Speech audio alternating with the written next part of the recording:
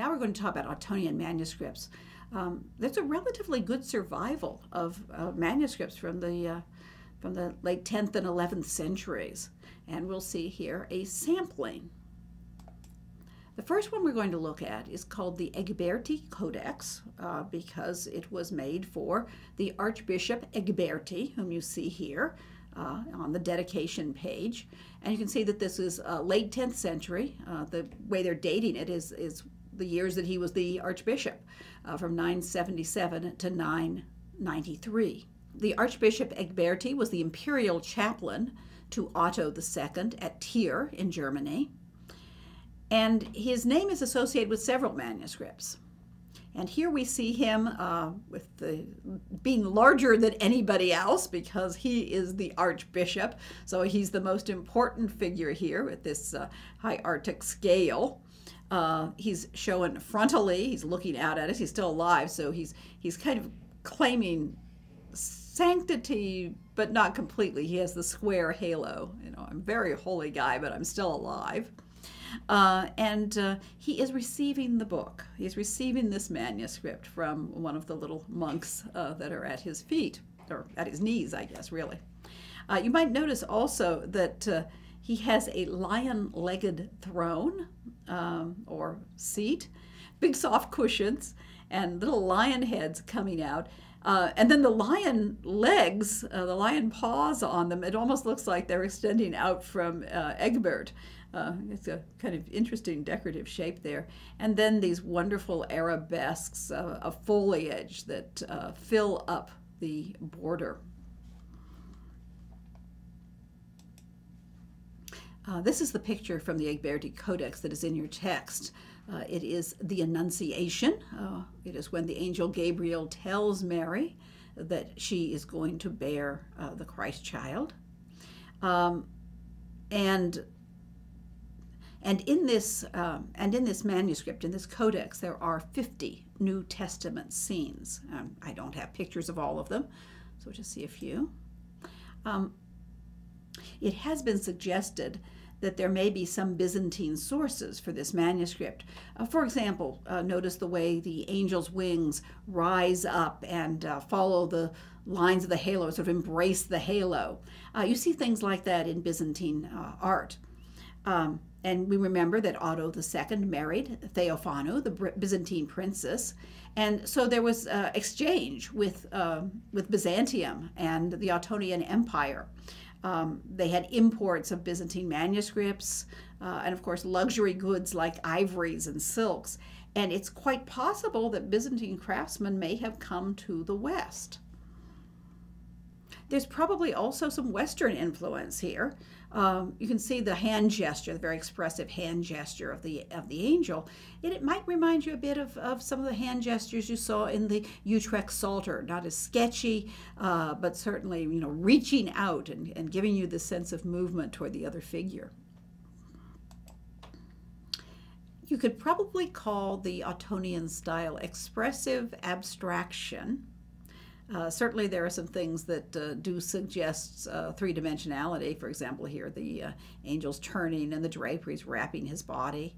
And there's a little building or city. Is it the Temple of Jerusalem, or is it the city of Bethlehem or Nazareth, wherever Mary received the angel? It's behind Mary, and it's a bit more elaborate than some of the 5th century cities that we saw, or even the Joshua Roll image, the Joshua Roll image of Jericho, which was basically walls with little tiny buildings projecting up. The colors are beautiful; they're very intense. You have these violet shades. You can see the shading of the sky. It's really a lovely play of violets and pinks in this particular scene. The gestures we've mentioned as being, you know, particularly strong, somewhat exaggerated gestures that conveys the tale. It tells the story. The angel is announcing to Mary that she will bear the Christ child. And you can look at the silhouettes of the figures as being relatively flat, although You do have lines as drapery folds. There are outlines that surround the figures and create the folds, and there's not very much shading. There's a little bit here on the angel, but mostly it's just line. And just to show you some other scenes that I found on the web from the Codex Egberti, you have you have Christ at Gethsemane, the agony in the garden. You see the arrest of Christ with Judas kissing Christ. You see the massacre of the innocents. And this particular scene was not identified, so I am not sure which scene it is. There's a number of scenes where you might have a woman bowing. She's hunched over. And Christ, once again, this very large gesture that comes out, and then the drapery fold parallels it. There's a woman, for example, that he healed, a woman with the influx of blood. Or it could be, I mean, I can think of a whole lot of images that it could be, and you would have to see it in the text to know what it is. Another work from about this time, from the 980s, 983 to 87, is the Registrum Gregori. Now, the Registrum Gregori is a collection of letters that were written by Pope Gregory I, or Gregory the Great, who lived in the 6th century, just a little bit into the 7th century. He died in 604, and he was very quickly he was very quickly declared a saint. Unfortunately, the whole manuscript doesn't exist. In fact, the only thing left of it are simply the only thing left of it, or at least anything left of the pictures, are 2 leaves. One you see here, which is in the Stadtbibliothek in Trier, and it is St. Gregory composing or dictating a text. And the other one we'll see shortly, and that is Otto II enthroned. And that page is in an entirely different collection. It's in Chantilly in France in the Musée Condé. Now, I think I told you the story before when we were looking at the Metz Sacramentary. The story was that Pope Gregory would dictate from behind a curtain. And the scribe, who was a monk, was very curious about that, so he peeked. He said the Pope would be dictating along, and then he would stop. And then he'd start again. So what's going on when he stops? So he peeks, and he sees the dove of the Holy Spirit. And here we see the dove of the Holy Spirit whispering to Pope Gregory. So he's got to pause and learn what the Holy Spirit is moving him to say. So this is showing that he is divinely inspired. This is also another work that was commissioned by the Archbishop Egberti. There are 2 Gospels that are called the Gospel of Otto III. The first one, sometimes they talk about the Aachen Gospels of Otto III and the Munich Gospels of Otto III. Your book makes another distinction. It calls the one from Aachen the Luthar Gospels of Otto III. Now, Luthar is a name that is inscribed in the manuscript. And some people think that he is the scribe, and different manuscripts with a similar hand they will assign to Luthar.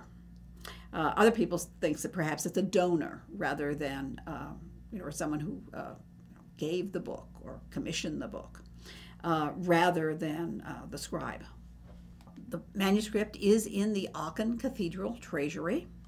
The other one is in the Munich Staatsbibliothek.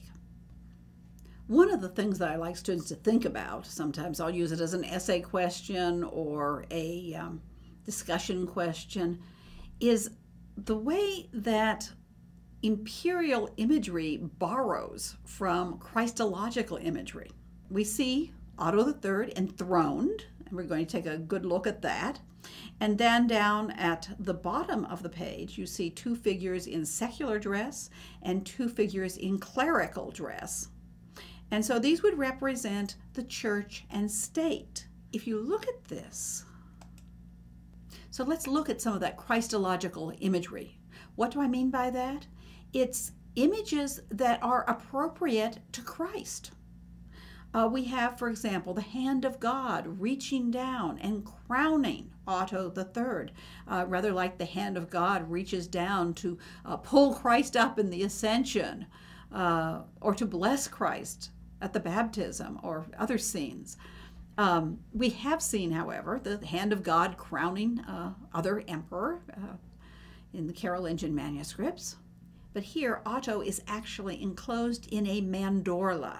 Mandorla comes from the Latin word for almond, and it's an almond-shaped halo that goes around the whole body.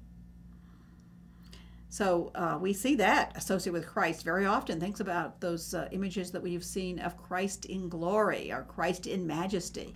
And then if you look at the base of the throne, it looks like there's a woman who's holding it up, and like it's balancing on her.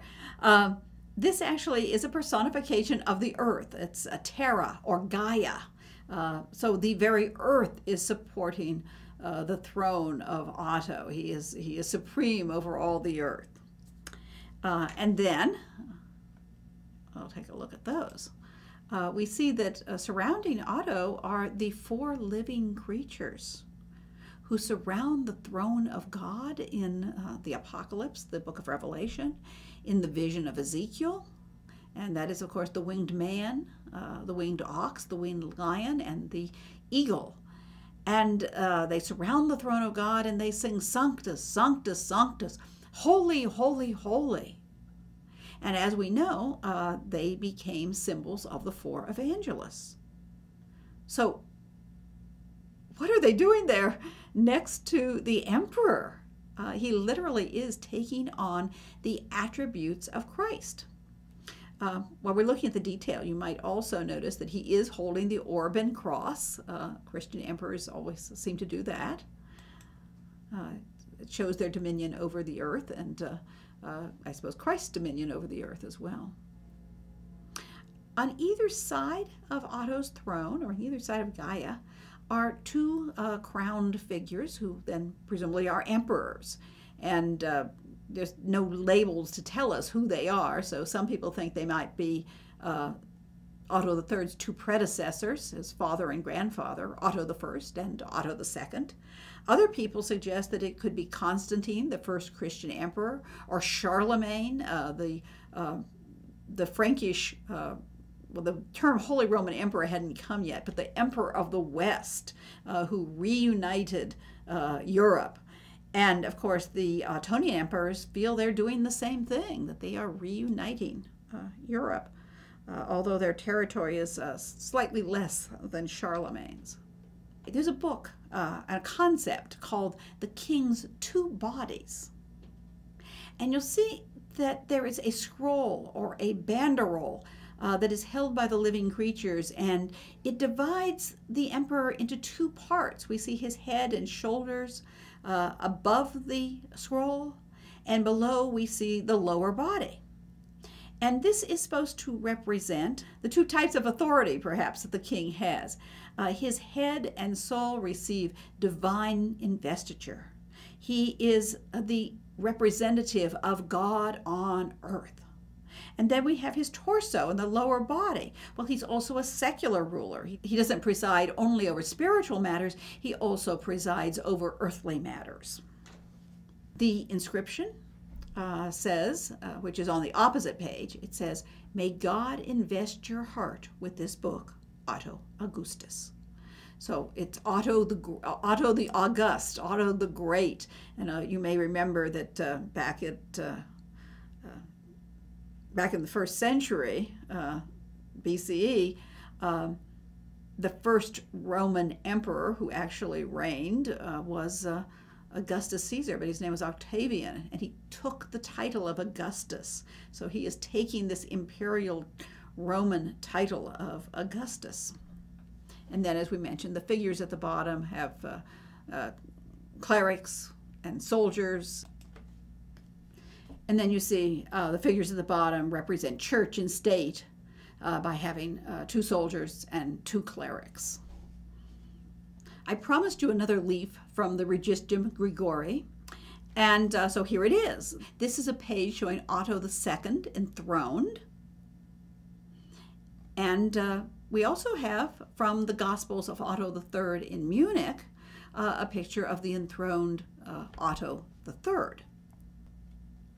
Now, you'll notice that there are two people on either side of each emperor.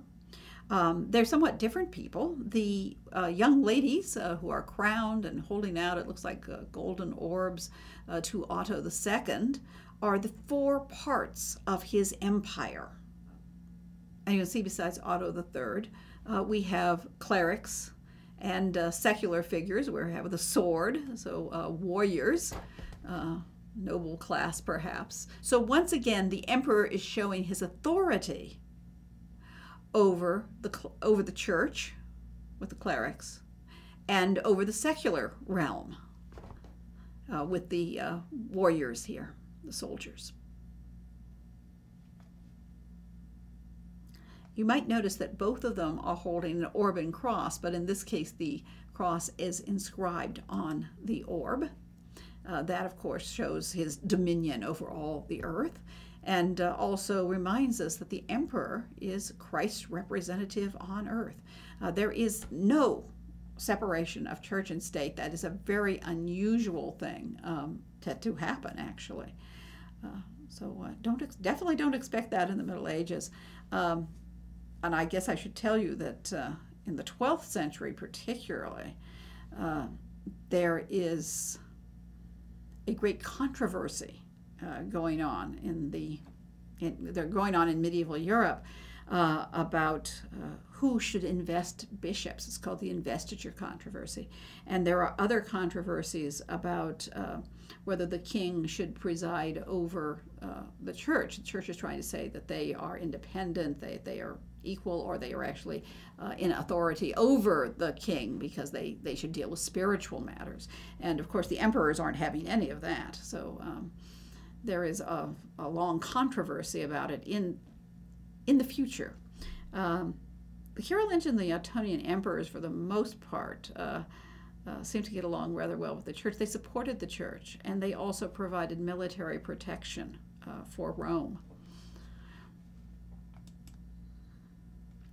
You'll notice that they are seated in what I've called a spatially ambiguous architectural setting. Otto II, is he in front of this canopy? Well, it kind of looks like it, but shouldn't he be under his canopy? And yet the front of the throne seems to be in the foreground, so he is coming out at us, and yet we follow the columns up, and it looks like the ark is behind him. So he's got all the parts, but it's somewhat ambiguous. And then we see Otto III, once again, really close to us up in the picture, playing with the very feet of his throne at the edge of the illustration. He has a architectural setting, a tile roof, gables, and a cloth, a curtain hanging down behind him. I know later on there are what they call cloths of honor hanging behind him, for example, the Virgin Mary in 15th century paintings. So I don't know if that's the early part or if it's simply a way to block off the space to give you a suggestion. Yes, there is something behind him, but I don't have to paint the whole picture, the whole room. You might notice these wonderful capitals that have the foliage and these little heads popping out. Taking quite a few liberties with classical form. That's not the point. They are not interested in doing it. And I guess you can have a little bit of fun even when you're drawing the emperor. You stick it in your columns, maybe. They're very frontal, both of them. They're very linear. Although their knees are supposed to project forward, particularly with Otto III, you really have a sense that he's completely flat. And of course, they are created with line. Well, let's look a little more at Otto III. Let's look at the context. That is not just a page that doesn't have any other pictures, there is a facing page. And so these two images, when you would open the book to folio 23 verso and 24 recto, to be very exact, when you would open this book, you would see the two images together. And what you see is what was we thought was missing. Instead of having the four parts of the empire right next to his throne, they are processing. They are coming to pay homage to Otto III, and they're bearing gifts, and they're all the parts of the empire are personified as young ladies with veils and crowns and bearing riches to the emperor. And you can see how art is becoming more hierarchical, if you will, or hieratic. It's a very symmetrical picture, and of course you have this extremely large figure because, once again, the emperor is the important guy. But he does seem flattened. And there are some indications of space, like the figures who overlap each other, and yet there is a greater abstraction here in Ottonian art than, say, in some of the Carolingian art. The regalia of the emperor is emphasized. We have an eagle on his scepter. We have lion heads on his throne. And that might very well be a reference to the very wise king Solomon, David's son, who was supposed to be the wisest king of all. And he was supposed to have had a throne with lion heads on it. And so you have, in a sense, perhaps the emperor claiming the wisdom of Solomon, just by this little attribute. Of course, he's wearing a crown, and his garment is purple. And of course, we also already mentioned the orb and cross.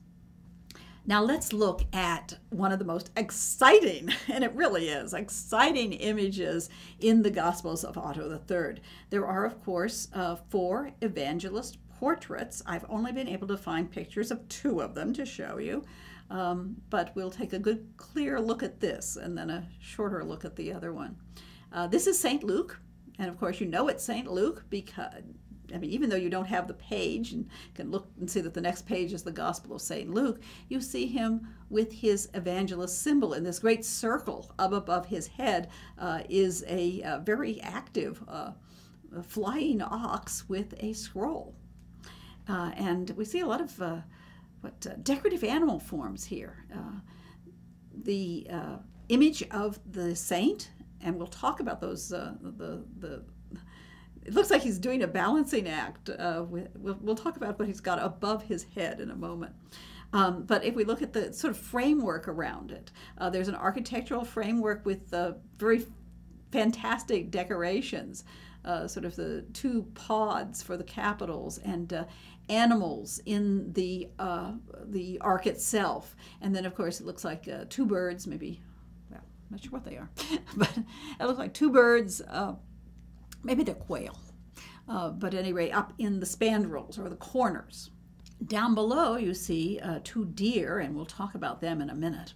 The background is gold leaf. It's gilded. Which, of course, this is a very rich manuscript. It was made for the emperor. But I say this was very exciting. What you have is the saint in a mandorla on what seems to be a rainbow. It reminds you once again of Christ in majesty. And his arms are raised up. His eyes are large and staring. And above him are all these circles. You know, I wonder whether it was suggested by Ezekiel's vision where he talks about a wheel within a wheel. I don't know. Maybe it was. But at any rate, you have this love of geometric forms that appears in Ottonian art and is an organizing principle in so many Ottonian manuscripts. We have the gospel books that are heaped in the saint's lap. Evidently, when you're writing a codice and you're writing on parchment, it's going to be very thick. Or maybe those are his reference books. But at any rate, you see books heaped on his lap. And then you see these circles. that contain the various images. The ox, who is the symbol of the evangelist, is up front and center at the circle that repeats the circle of the saint's halo. And then you have faces. Those faces are the prophets. And then in the outer reaches, you have angels. So this is certainly an amazing, heavenly kind of vision. And like we mentioned, the wide eyes of the saint, taking on sort of spiritual images. It really is imparting that idea of divine inspiration. And let's look at something where we've seen the iconography before. At his feet, there are two rivers of water coming from the evangelist. And you have at the very feet of the evangelist two rivers flowing forth with deer drinking from them. And that may remind you of Psalm 42:1. As the hart, the deer, as the hart panteth after the fountains of water, so my soul panteth after thee, O God. So it refers to the soul's thirst for God and for the thirst for the true word of God in the Gospels. Now, I said, you've seen that iconography before, so I'm going to remind you where you saw it. There was a beautiful mosaic in the mausoleum of Galla Placidia showing stags here with the antlers drinking from the living waters. So the hart or the stag becomes a symbol of the soul thirsting for the living waters of Christ. And so here we see it in 5th century Ravenna, and we see it again more than 500 years later. We see it again about 550 years later in the Gospels of Otto III. So we see it in the 5th century mosaic, and we see it about 550 years later in the Gospels of Otto III. Here is St. Matthew. It's the same general format. It doesn't have quite as much detail as St. Luke does, but just very, very interesting. Once again, you have a decorative archway that is embellished, in this case, with a kind of ribbon-like design. And animals, little bunny rabbits, up in the spandrels in the corners. And instead of the deer, you have two men, two human beings, drinking the living waters. So it's almost like, okay, we have our symbol, and now we'll show you, that human beings actually thirst for these living waters. Instead of the almond-shaped body halo, we have a round body halo, as well as a round halo around the saint's head, and he is once again seated on the rainbow like Christ. For some variation, we've got the evangelist symbol. For variation, we've got the other figures in the circles, both above and below St. Matthew. He can be identified by his symbol, the winged man or angel here holding a scroll right above his head. And then once again we see prophets both above and below, and they are surrounded with angels. In this case, Matthew is not supporting all of those great circles above, but his hands are raised in wonder, awe, praise.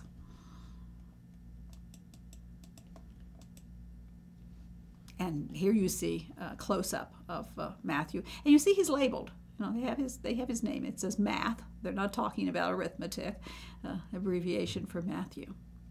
I'd also like to show you another page that I did have a very good illustration of. And this is from the Gospels of Otto III, the one in Munich that we've been looking at. I wanted to show you another page from the Gospels of Otto III. This is one that's frequently illustrated, and I did have a very good illustration. It's showing a more narrative scene. Here we're seeing the washing of the feet, or Christ washing his disciples' feet. Actually, it's not the moment when he's actually doing the washing, but it's part of the story. Before the Last Supper, Christ showed his humility by washing the feet of his disciples. And St. Peter was just horrified of that. You know, Christ shouldn't be washing my feet. He said, no, you know, you shouldn't be doing this. You know, you should be doing this menial task. And Christ says to him, if I wash thee not, thou hast no part with me.